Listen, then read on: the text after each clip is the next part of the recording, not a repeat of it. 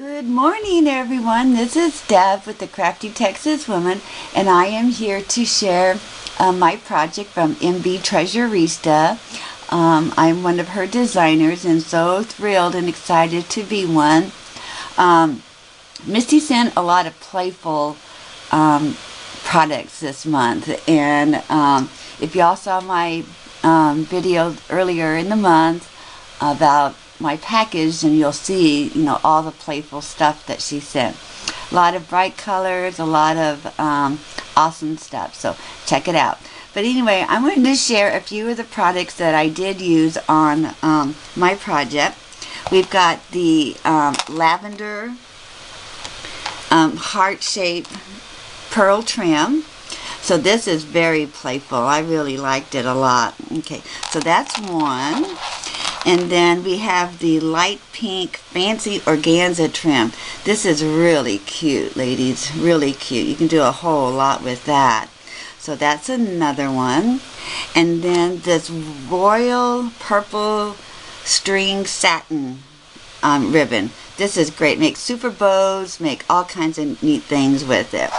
Also, of course, I used some of the acrylic flowers and stuff, but this is new to Misty's store, which is the small white mulberry little roses. And I'll show you what well, actually, I'll show you right now. I took my Tim Holtz Distress ink and I sponged over it to give it some color. So, you can use these for anything or use any color that you want on them. Just, ink them up.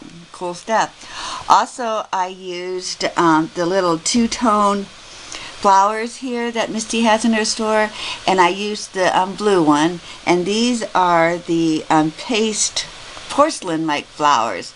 So those are pretty cool. So these are a few of the products that I used, and so now I've removed this out of the way and show you what I did. I made a balsam box, and I made it for my granddaughter. She recently got her ears pierced, and she's 5 years old, so I wanted to make like a little box for her to put some earrings in. So this is hers, what I made. And as you can see, I have the heart-shaped beaded pearl on the bottom here, which is a great little to go along the edge of any project.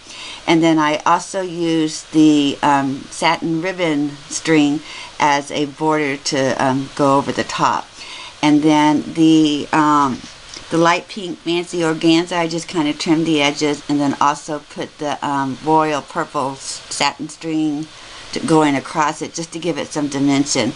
And then the organza butterflies. And then you can see right here where I used the mulberry roses, and I brushed over it with the Tim Holtz Distress ink. And I had a little piece of the trim left over on an end, so I just kind of stuck it in the center there. So you can use this in your sprays and just all kinds of stuff you can use it with. So I'm going to have some pictures, and this is my little granddaughter Emily, and the acrylic flowers right here that I used, and I've got the blue and the purple, and then the clear, and then some IM roses. But I just thought that everything was so playful that I thought that I would do something pretty bright. And normally I don't do a whole lot of bright stuff, but since it's for my granddaughter and all the products is bright and cheerful, that I thought that would be a good idea. So I hope you like my project.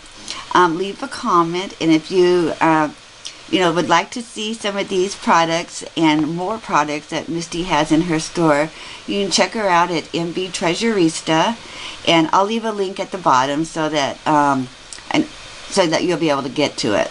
And I also have some still pictures of everything up close. So I hope you all have a fantastic day, and I will see y'all real soon. Talk to you later. Bye.